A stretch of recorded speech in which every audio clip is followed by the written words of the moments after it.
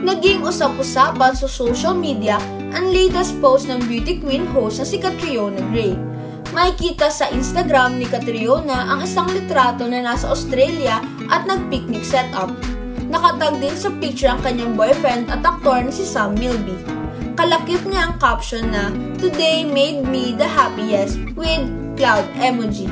Dahil dyan ay maraming netizens na naging curious na tila misteryosong IG post ng beauty queen. Makikita pa sa comment section ang mga tanong ng fans kung engaged na nga ba ang celebrity couple. Why does my mind think of proposal the moment I read the caption? Say ng isang fan. Tanong pa ng isang netizen, did Sam propose to you? When is the big day?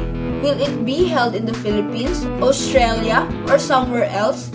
Hula naman na isang nag-comment, I'm guessing this is a proposal with ring emoji.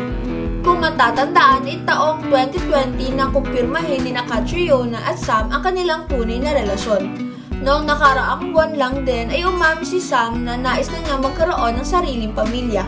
Sinabi niya na naganap sa MediaCon ng Beauty Derm Corporation kung saan ay nilaunch siya bilang bagong ambassador ng mga health booster na original at made in Japan, ang Kenzen Mercedes, Reiko Shikosan at Kenzen Mizu Plus. Say ni Sam, "Do I feel pressured? A lot of people are asking me that because karamihan ng mga kaibigan ko, they are married, they have kids." Sa edad na 38, gusto na rin daw niyang magka-baby. I do, I'm excited. Pero si Catriona kaya, handa na rin kayang magpakasal, magbuntis at magsilang ng baby? Say ni Sam, she's still young. I don't wanna answer for her but yes, napag-uusapan na namin. Dagdag pa ng aktor. It's a stage that I'm excited and looking forward. Abangan nyo kapag dumating ang stage na yan. Siyempre, hintayin nyo lang, masasurprise rin kayo. I'm not getting any younger also. Siyempre, I'm turning 39 next year. Natatawang sabi pa ni Sam.